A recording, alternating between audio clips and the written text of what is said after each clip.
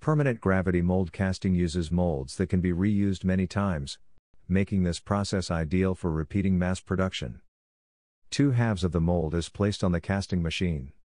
The mold is closed after mold release spray is applied on the inner surfaces. We use aluminium for this demonstration, but zinc and copper alloys can also be casted with this process. The molten aluminium is manually poured into the mold to fill it evenly. The casting is then left to cool before the mold can be opened.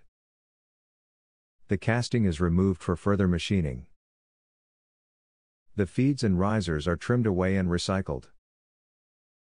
Next, the casting goes through manual grinding and polishing to product the finished parts. Thank you for watching. Check out other casting processes on our channel.